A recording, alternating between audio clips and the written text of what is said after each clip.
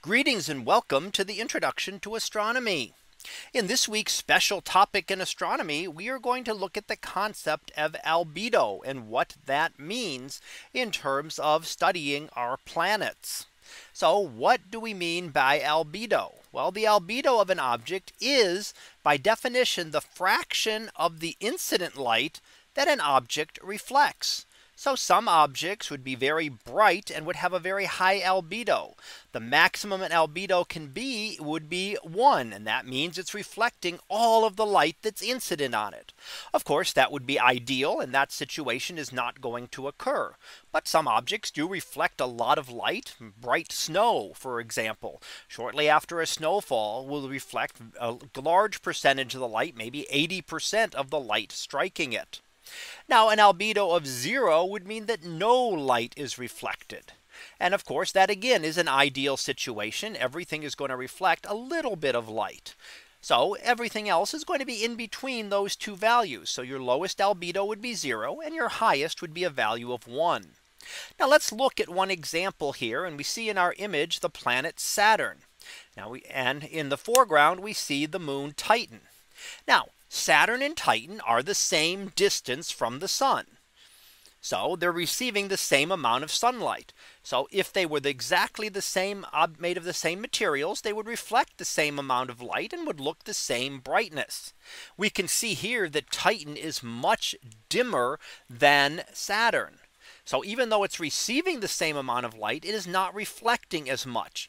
So based just on the image, we would say that the albedo of Titan here is much less than the albedo of Saturn behind it.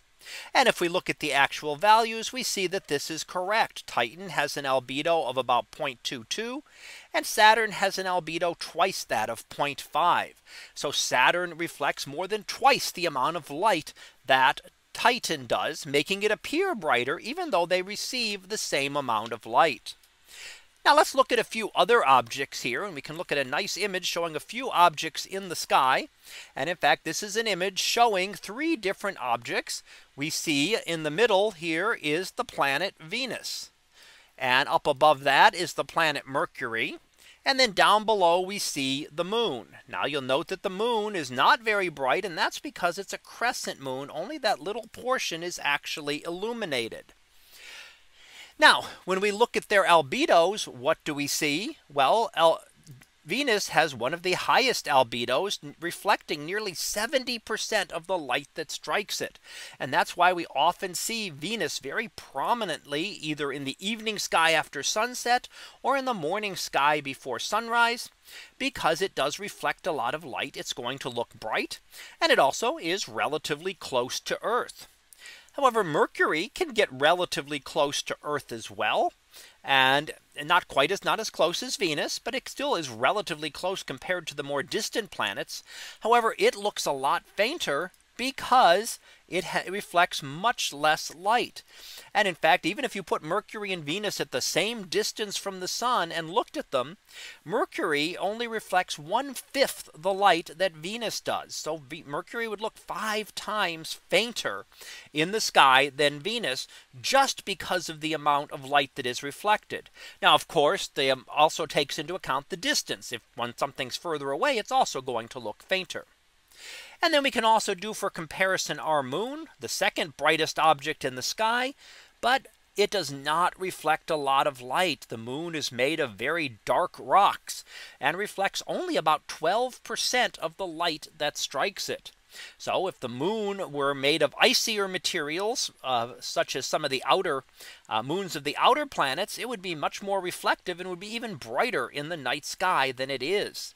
So it only reflects a very small portion of the light incident on it. So that's what the albedo is how much of the light that strikes an object that is actually reflected off to be seen.